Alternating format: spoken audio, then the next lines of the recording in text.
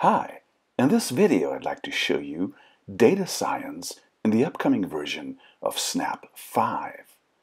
Let's look at some real data sets. I love the Corgus Datasets project from Austin Corey Bard. They've got some cool CSVs. I'm going to look at the dataset of the billionaires, and it's a comma-separated value dataset, and I'm just going to download it to my computer. Once I've got it downloaded, let's open up Snap. Now, people have been asking, how do we get data into Snap? And we've thought about this. How about this? You just drag it and drop it into Snap, and there you are. A table opens, much like a spreadsheet, and you can examine what's in the data set. There's rows and columns. This one is a pretty big data set, actually. And once you drop it, you already got a global variable with the name of the data set. And a table in Snap is really just a list of lists. Nothing special, just a list of lists. That means that if you want to access any row of the dataset, you just can take the item of block. So the item 1, the first item, is going to be the header row. The second item is going to be the first record in the dataset. So what about a column, the column of citizenship? For this, I'm importing the tools library, and there is the map block. Now the map block is really just a function you could write yourself in Snap, and it is a high order function, so you can map over the data set and specify a column as an item. As I'm mapping the third item over the billionaires, I'm getting the column with all the country names. Got it? That's how we can get rows and columns in a data set. Now, as you notice, there are records for many years, but I just want to look at the newest one, which are 2014. So I need to filter the data set, and I do this by specifying a predicate, which I want the 22nd column to equal the year 2014. And so if I filter my data set with this predicate, I'm only getting about 1,600 records as opposed to 2,600 records. Filtering a database often is one of the first steps. Just look at the data that's relevant for you. Now, in this column, there's what the billionaires are worth. Now, I wonder what's the combined worth of all the billionaires in the year 2014. I want to add up all those numbers. So first I want to get that column. Remember, it's map. So here's the column with all the worth. Now I want to take the sum of that. Taking the sum of a list is using the combine block with the addition operator over a list. And to get an approximation, I can round that number. Now I know that all the billionaires in 2014 were worth 6,400 billions of dollars. Now this expression is highly nested and complicated. Here's something that makes it easier to work with nested expressions. Look at the frequency distribution analysis library. There is the pipe block. The pipe block is a block that is also written in Snap itself. It takes a value and a list of monadic functions with one input each, and it takes the result of the previous function and passes it into the following one. So I start with the billionaires, and I pass the billionaires into the filter function, and I'm filtering it. I can try it at every step.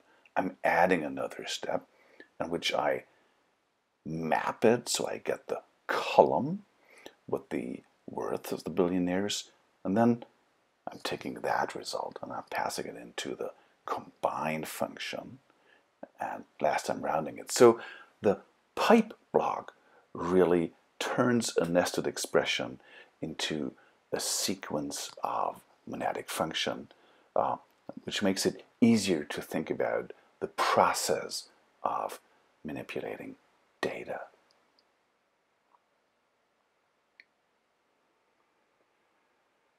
Let's find out something about the distribution.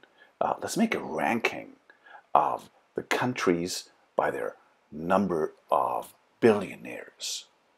One thing that is often done in data science is grouping data by something. For this we have a group block. It's also a higher order function. We can group it by the column that holds the country name.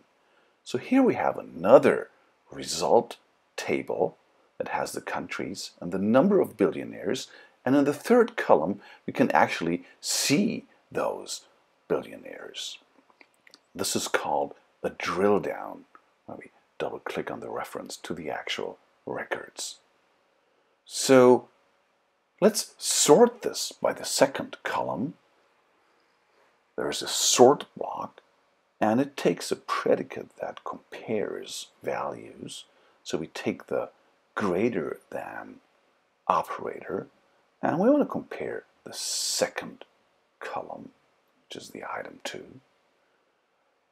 And now we've got a ranking of the countries. So there's United States, China, Russia, Germany, Brazil, India, by the number of billionaires.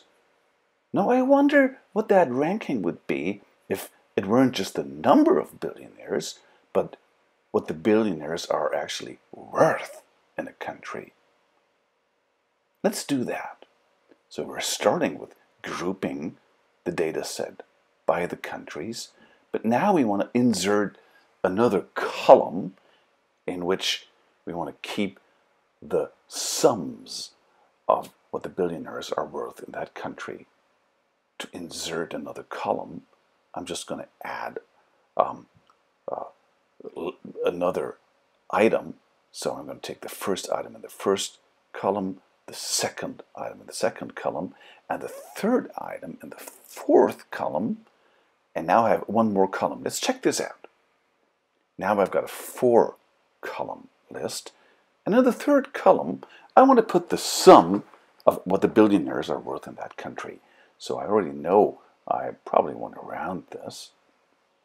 And what I am rounding is the sum, which is the combined sum. I'm combining the addition operator over the item, the column 21 of the third column of the input list.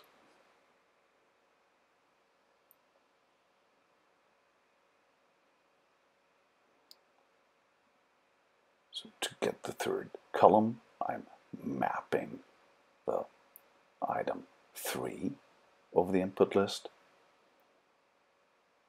And then I'm getting the 21st column of that. There. Now I got the combined wealth, and let's sort that.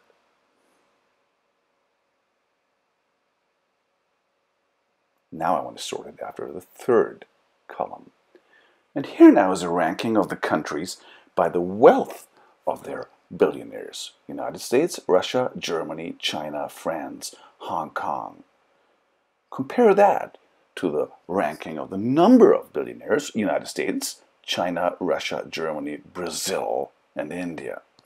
So there is a difference how you can aggregate and rank the countries. Let's try something else. Let's look at the age distribution of billionaires. Age is on the first column, so I'm going to group it by the first column. Then I want to sort it.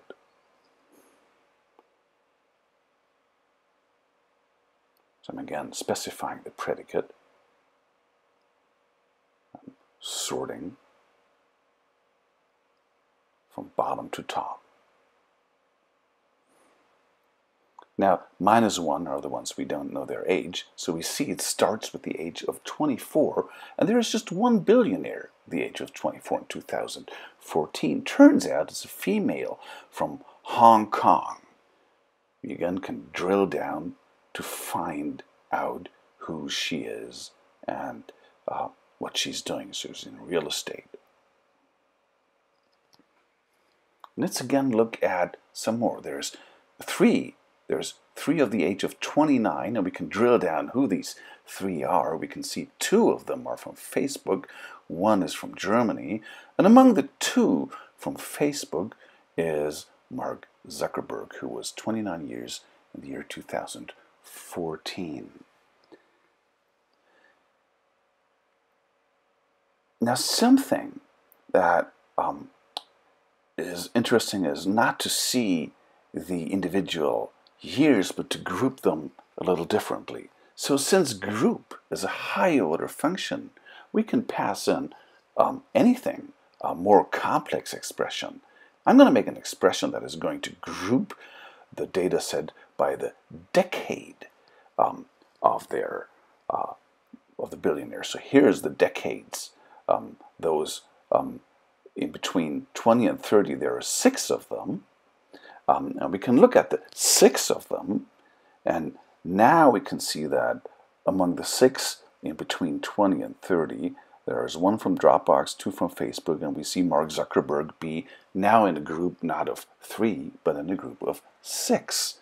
So the group block, taking a high order function, is actually very versatile. Now what we want to do is we want to get a full distribution of the ages, and so now we only get entries for where there actually is somebody of that age. But I want to see, like on a scale of 0 to 100 years, what the distribution is. And that's what the histogram block is for. So I can get a histogram of all the billionaires grouped by their age, which is in item 1. I want to start at the age of 0 up to 100, and I can specify an interval of 1 year. And now I'm also getting zeros for where there is none. And I can get a better distribution, a uniform distribution of those ages I specified. Now in the second column, I'm getting the actual number of people of that age. So let's pick that second column. Getting a column again, this map, and the item 2. Now those are the numbers of people of that age.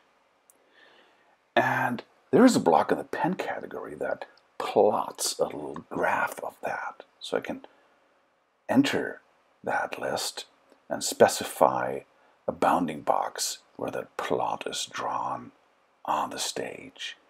And let's do that. And here's a histogram of the age of the billionaires in 2014. And we can see most of them are in the second half of their lives. Since this plot just takes the histogram block, we can also make the grouping expression that gives us a group key more complex by again grouping them by the decades in their lives, for example. This reduces the number of entries. And I also need to adjust where it starts and the interval.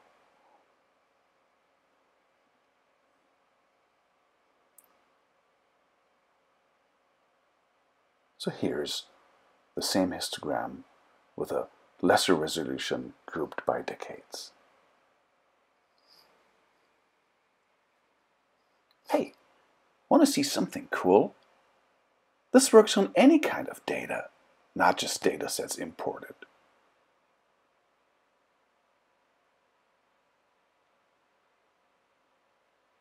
You know that guy, right?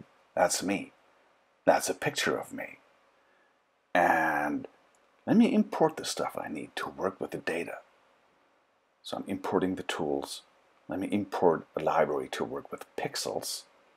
And you guessed it, the frequency analysis library. So here's a block that gives me the current costume. And in the looks category, there's a block that lets me query the pixels of the current costume, and it is a table.